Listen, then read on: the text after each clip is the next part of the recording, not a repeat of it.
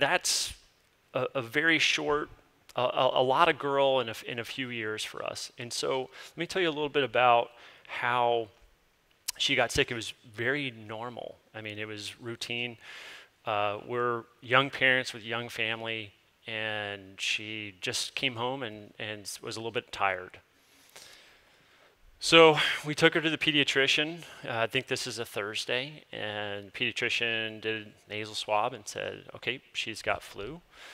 And we said, okay, what do we do? And she said, well, she's going to be, this flu is, you get pretty sick, so don't expect her just to pop up in a couple days. She'll run fevers and feel bad and kind of get, be lethargic and low energy. And here's what you have to watch out for. And so we went home and thought, man, that's inconvenient. We're kind of busy right now. Who has time to have someone down with the flu? And so through the weekend, that's exactly what we saw. We saw her up, you saw her on the couch with her brother, and she'd be watching cartoons. Then she would be tired and running more of a high fever. And then, so it was kind of like this. And on Sunday, always on weekends with kids, right? She seemed like she was worse. And this was Super Bowl Sunday. And in the mid-afternoon, we kind of said, yeah, she looks kind of puny. And we ended up calling and saying, well, should we take her in? Should we not? Should we go? No one's open. We'll have to go to the emergency room. This was a little bit before there was a freestanding emergency department on every single corner that you turned on. So, that was the regular emergency department. That was a long, long wait. That was what we would have to do. We called our pediatrician. It took a while to call back, and by then she was looking good again. And the pediatrician said, well, from what you told me, just watch, and why don't you bring her in Monday? So bring her in tomorrow, and we'll take a look at her, and if there's anything that needs to be done, we'll do it. So we said, okay. That night, it was a tough night for her. She was throwing up, just more of a fever, just seemed sicker overall. So I kind of felt, I didn't get a ton of sleep. My wife was pregnant, very, very pregnant, due, within, a week or so with our fourth child.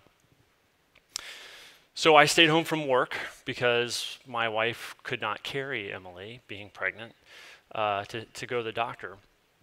And in the morning, gave her a shower. She kind of laid on the bed and watched cartoons. And around probably 10:30 or so, I heard my wife start screaming upstairs. And what had happened is Emily was laying in our bed, in our room, and kind of on her side, and my wife had gone in to, sometimes when you look and you just feel their back, and she found that she had stopped breathing. And we didn't know how long. I mean, it could have been moments, it could have been, it couldn't have been very long because we'd been in and out of the room. So we did CPR and called the paramedics right away, and they got there. A lot of that is a blur. There's just a few kind of sharp memories that I have. But I do remember my son, Andrew, coming in and watching all this.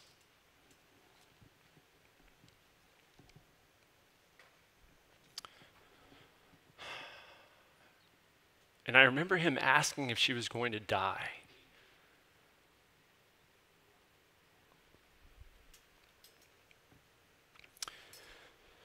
So that started a really long day for us, where we went to the emergency department. They were able to get her heart started again. We were transferred to the children's hospital. And then it was just a full-on swarm of it was, 20 people in her room doing everything that they could. When I look back now, and we had hope. I mean, we were hopeful when they got our heart started again. We were like, okay, good, we're moving in the right direction. We're gonna, this is gonna turn out okay. But looking back, I see the clues in how the medical team talked to us about things. And anyway, around later that night,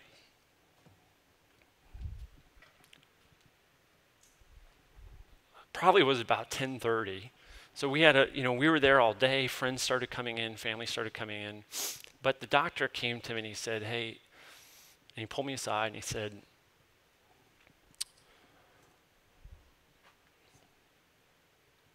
we've reached the limit. Everything we've done, we can't put any more drugs into her. And we can't see any activity. There's no brain activity. What do you want us to do? And we started talking about this, and I don't know why he picked me, but maybe I was like the person that he felt he could talk to. And then my wife and I started talking about this, and we ultimately agreed that, it was time to say goodbye. And so we did.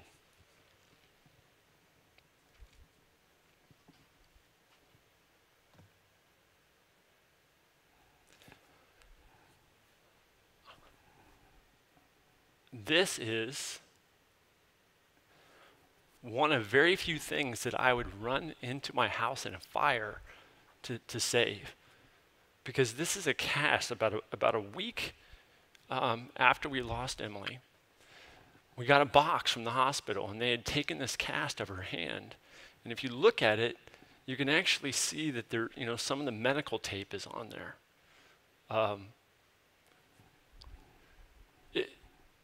It's just, it's weird the things that make such a difference to you, I think.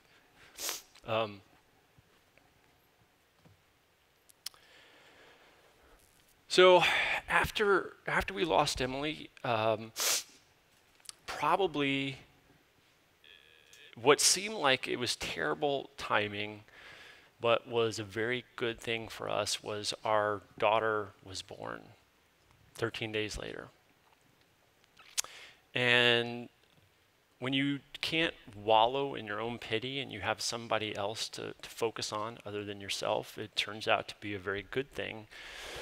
Having responsibility, you can't curl up in a ball and just avoid things. And she helped our entire family, I think, heal. And she was her own person, very different, very smart and mischievous, very protected by our family. And so we spent, I think, that time of healing for us. She really, really helped us get through that 3 months, 4 months. But in my head, I was burning with this question of, initially I thought, okay, when we get her autopsy back, they're going to tell me that she had something wrong, that cancer or something that we didn't know about that would allow influenza to kill her. Because I just, I couldn't compute that. It didn't make sense to me. And she was perfectly healthy. And when we got the results back, and I started, this was the thing that I just started, I couldn't let it go because, I just couldn't wrap my head around the fact that, we lost our daughter. How could this thing, have taken her that we were ill prepared for, that we didn't know about? And so during this time period, I started talking to physicians. I brought all her medical record, and I would go to infectious disease doctors at children's hospitals.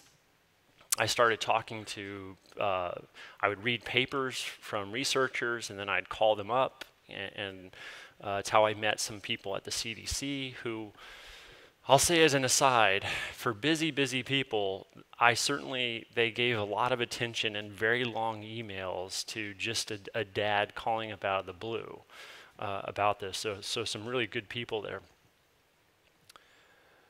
So we embarked and we started in 2005. We started an organization with other parents called Families Fighting Flu, because after about 4 or 5 months, we realized that the thing that we could have done was to make sure she was vaccinated. That was the thing that we could have done as parents that we did not do. That probably would have saved her life. For those of you that have been around this, in immunization and policy and things like that for a long time, we really focused in the early years in 2005, once we got some structure in our organization, we focused on kids. So the year that my daughter died, 2003, 2004, that flu season, there was a lot of children that died. About over 150 died. And that changed a lot of things. It started a wave of reporting pediatric deaths. So I think around the country as a requirement. But at the time, Emily was 3, and flu vaccine was only recommended for children who were immune compromised or sick, or who were between the ages of 6 months and 2 years old. So that's all the recommendation covered for pediatrics. So a lot of what we focused on was universal vaccination in the early years. And so this was vaccinate your kids to protect them, okay, to parents. I did countless interviews. We started raising money. We started partnering to do different kinds of education programs.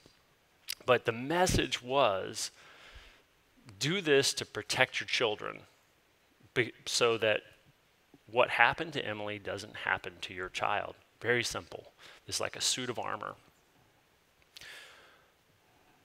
And we did a lot of different things. And so we were fortunate to, we were, I think, lucky that we were able to raise a fairly significant amount of money. We were fortunate in the kinds of partners that we met as we started to work, and different members worked around the country, the different kinds of programs. And I mean, we've tried everything. There's a race car, a NASCAR painted with a thing we did with Clorox back 8 years ago. I mean, we still will. We'll try anything, and if we think it'll make a difference. And unfortunately, our organization grew. We're over 35 families now, and I've probably talked to 100 other parents who have lost children to flu, who, for one reason or another, advocacy is not for them. It's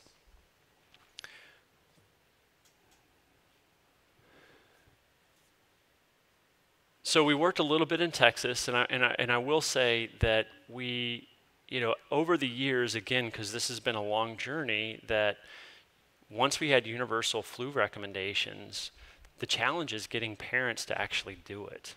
And so our role, the role we try to play, is in kind of being the message bearers, being someone that can help get attention, that can kind of, okay, that's going to prompt the parent to make sure they have the discussion with their healthcare provider, or go in, or it's busy during this time of year and teenagers are running all over the place, make sure they get in. So education, education, education. So in 2007, our daughter, who you met, Allie, was diagnosed with cancer. And she didn't get the terrible, terrible go straight to bone marrow transplant cancer. But she didn't get the 95 very sort of routine pass. She had leukemia. And this was a tough time for us. But I remember when we got the diagnosis, And what happens in cancer, which a lot of people don't, with at least with kids, is I always thought that, well, if something like that happened, being who I am, I will go on the internet, I will spend 400 hours talking to all my friends and researching and figuring out who has the very best outcomes for what I'm doing, and then I will go there. So if that's MD Anderson, if that's St. Jude's, that's how I thought about it. But how it actually works is a little different, in that in her case, and in a lot of kids, when they diagnose them, part of the diagnosis for leukemia is opening up and doing a spinal tap. And when they do that, they need to put chemotherapy in there. So you're right there. The outcomes are better if they immediately treat. So we were sort of thrown into this, but the oncologist said to my wife and I, he said, "You're strangely calm about this." And we said, well, the worst thing's already happened to us. And we lost a daughter in this hospital. This, we feel like we can do something about. So we're optimistic. It's not the worst thing that happened to us. And she went through a very, I don't want to spend too much time on cancer, but it was 17 months of constant chemotherapy, lots of hospitalizations. We probably drove 6,000 miles a year back and forth to the hospital. You can see how fat she would become when she had steroids. It would just 40% of her body weight. She would go up, and then she'd go rail thin, in the very next cycle. So this is happening each phase going, and there's no breaks. There's no breaks in the beginning, so it's constant, constant, constant. And she had what they call a double path because she failed induction therapy, so she had a double strength chemo path that the evidence showed that she needed to have. She had shingles for 6 months during that treatment and wouldn't go away, kidney stones, you name it. There's tons of things. As an example, I asked the hospital to look up her medical record. And I said, we've seen so many people have cared for her. How many people did it take to get one kid better? Luckily, they did this. I'm kind of active in the hospital. I don't know that they would do the work for a lot of people. It turned out that it was over 260 nurses and physicians and caregivers that she had in her medical record there. Over I think it was just less than 3 years. That's how many. That's shocking. Now, it's not so shocking to me, but it may be shocking to some of you to think that's how many people had to touch one patient, a cancer patient, to actually get her through that journey. So cancer for us, and I'll let you know that we got very lucky, and this is my daughter today or recently, that she's in a magnet program. She's a very good athlete, volleyball player, plays on a kind of highly ranked club. So we got lucky, and so far we didn't have any of the heart effects. We didn't have chemo carries a huge burden for children, and we dodged all of those. But one of the things that happened to us in the very beginning of treatment, she had to be isolated. She was at home, she was little. But after you get through that first year, they're saying, okay, you got to get them back in school. You can't keep them in a bubble. They have to live their lives. And so we were faced with this challenge. Back when she was immune compromised, if someone coughed a mile away, I could zone right to someone sneezing or coughing. You're that sensitive to what's going on. If we went to a restaurant, we brought Clorox and we wiped everything down on there. One time we had to take a plane ride and we brought sheets and we decked the whole thing, covered up. You just don't want, everything is like danger. And so we were faced with, when she had to go back to school, all of a sudden we were going into preschool, and because of our work with influenza, we started talking to people and finding out, well, gosh, there are people that don't vaccinate their kids. And you would read about, oh, there's a measles outbreak in Washington State or somewhere, and it was always around kids that weren't vaccinated. So flu, all about flu for us. But in our case, we started as we put her back in school, and I ended up having to go down and testify in Austin as they were talking about healthcare practitioners, because there was a bill, wasn't too many years ago, that they were passing legislation in Texas that would require hospital and healthcare workers all to get flu vaccination. This wasn't in our institution where we were, they were already doing that. So my daughter, before they were required, it was pretty clear, and certainly absolutely required on oncology on 5th floor where we were. So I went down in support of that, but as we were putting her in school, we reached out to the principal and we said, hey, we know you can't tell us who, but can you do us a favor? Can you make sure that if we have parents that kids that aren't vaccinated and you know who they are, can you please not put Allie in class with them? How do we, you don't know who the friends are. I don't ask my friends whether they vaccinate their kids. I don't choose my children's friends based on the answer that some parents provide about whether they're fully vaccinated. So that really struck a chord with us that our daughter was vulnerable. We couldn't vaccinate her.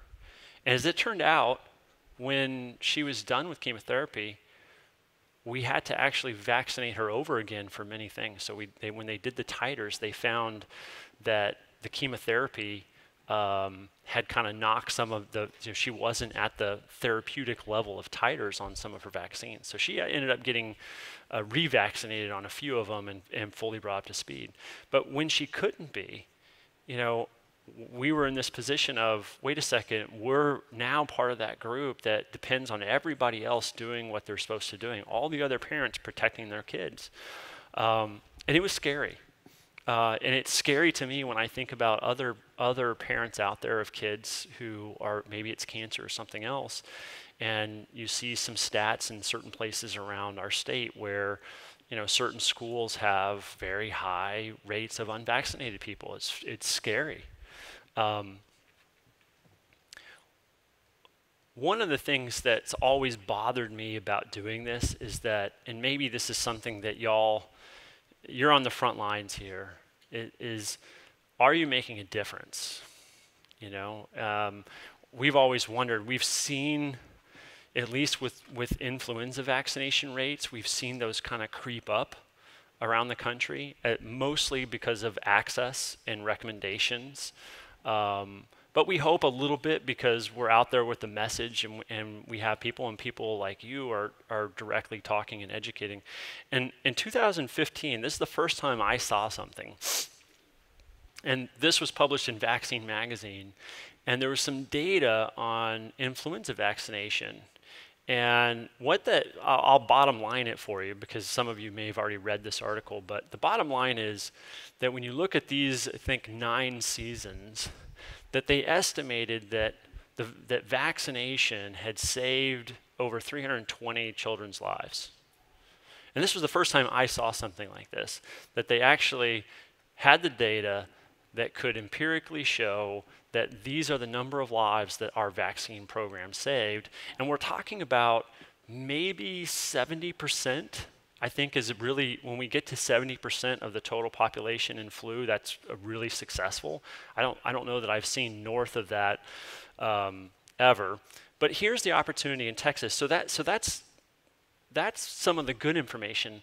But when you look at the last 9 seasons in Texas, this is from Dish's data, we've lost 145 kids to influenza. 145 in Texas. So clearly, that's 18 a year, and I think the low year in there was 8.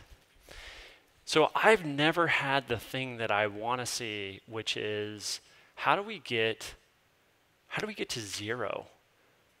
Can we get to zero? Or how do we get to 100% of all the children vaccinated in Texas? This really bothers me. It's something that, if I on one day look and say, wow, we're doing great, we've saved lives, what we do is meaningful. And then on the other day, it's, gosh, this is like trying to boil the ocean. It's every time you do whack-a-mole and you knock something down, then something pops up, and it's a little bit crazy. I do have a couple of ideas. I do think parents are the key. I do think that flu is a little bit harder maybe because there's some, you have to do it every year. Maybe some has to do with the timing. One of the things that you need to do is that I've noticed that parents are not always scared of the things they should be scared about.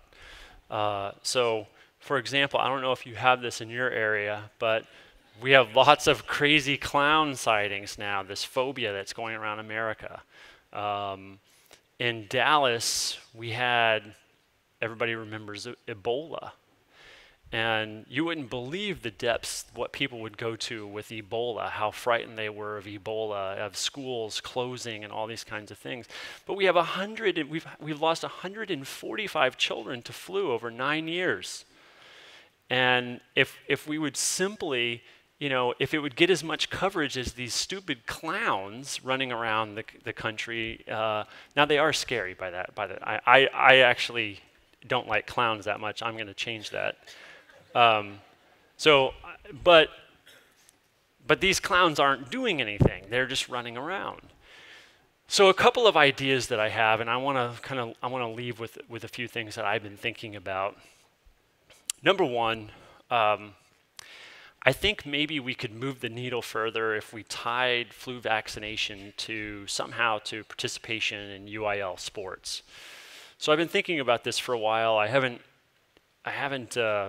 really started anything or approached any lawmakers about this, but as my kids have played, and I'm sure many other parents here have had children that play sports or band or something else that's governed under UIL, we have huge participation in Texas in athletics.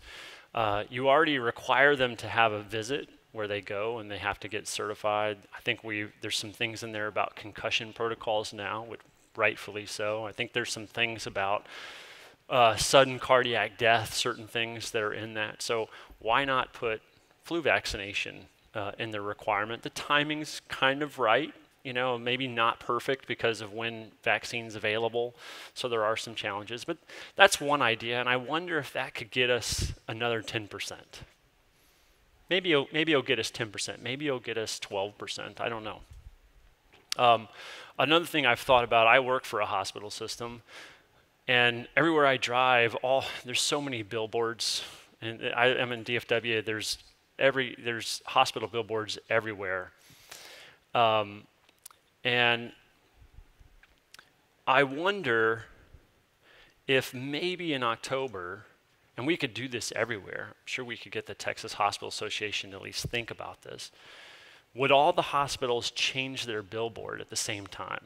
So imagine however number, I don't know the number of billboards, maybe there's 2,000 that hospitals own. Would they all change to the same one that talks about flu season, flu vaccination, protect Texas, whatever it is?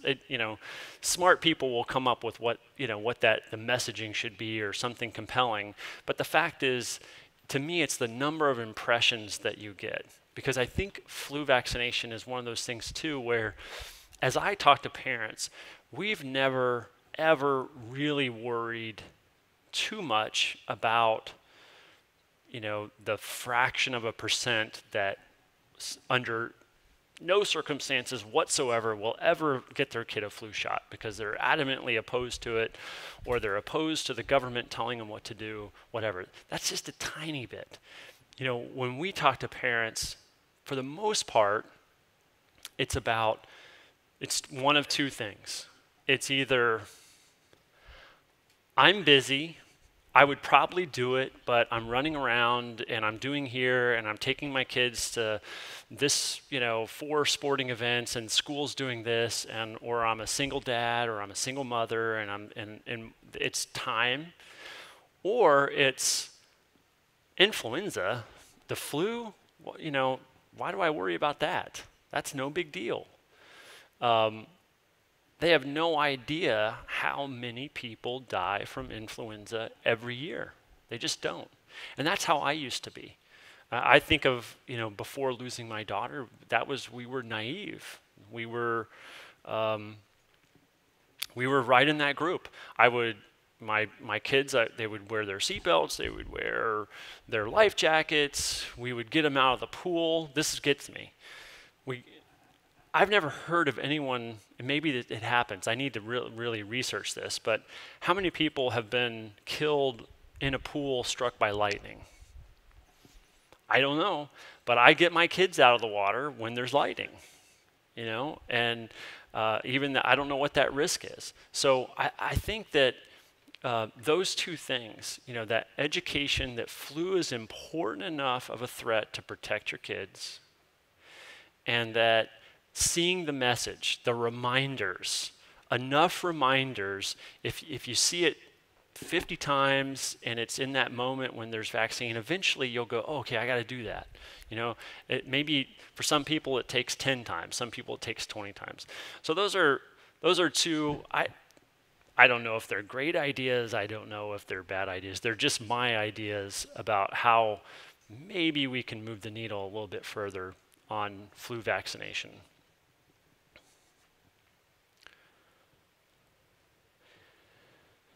I want to close with a few comments that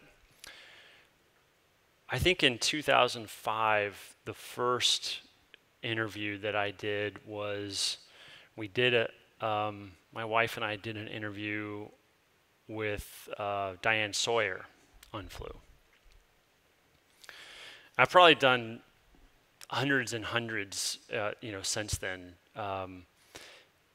One of the other things that I learned about this, is I never knew how many people were working at the grassroots level in public health departments, in collaboratives, in different kinds of community efforts. I've been in, maybe a dozen states at the state level or at a county level or some sort of amalgamation. And I had no idea that it took that many dedicated people to protect our kids. Literally thousands.